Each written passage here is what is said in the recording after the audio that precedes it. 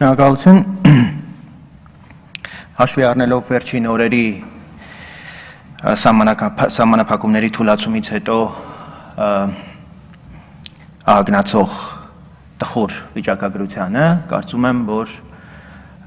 պատշաճ է, որպեսզի մի քանի կարևոր արձանագրումներ անենք մեր մեծագույն ձախողումը ըստ էության համավարակի վերաբերյալ պատշաճ եւ համարժեք հաղորդակցությունը հանրության հետ եւ քարոզչությունը համապատասխան իրականացնելու այսպես պատշաճ ծավալով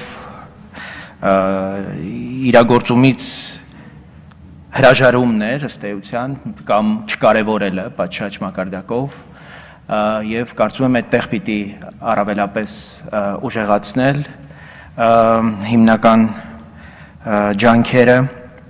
եւ իհարկե դավադրապաշտական այն ամբողջ քարոզչական արշավը, որը տարբեր երկրներից նաեւ մեր հայրենակիցների ուղիղ ներգրավմամբ եւ մասնակցությամբ տեղ ունի մեզանում եւ այդտեղ պիտի նաեւ ինչու՞ չէ նաեւ տեղական մասնագետներ շատ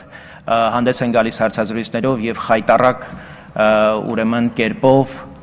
խոսում այն մասին, որ սա կազմակերպված ինչ-որ տարբեր համաշխարհային կենտրոններից ուղղորդվող գործընթաց է, որ այս հիվանդությունը իրականում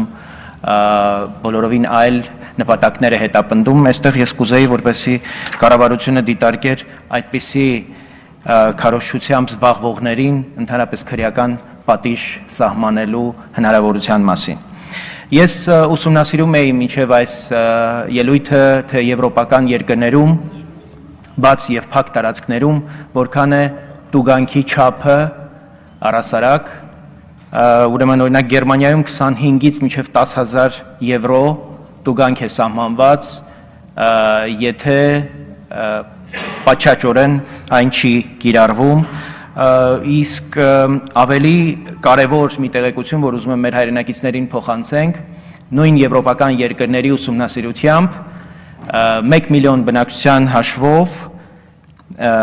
10 անգամ ուրեմն պակասում է վարակը, եթե մենք պատշաճ բաց եւ փակ տարածքներում կրենք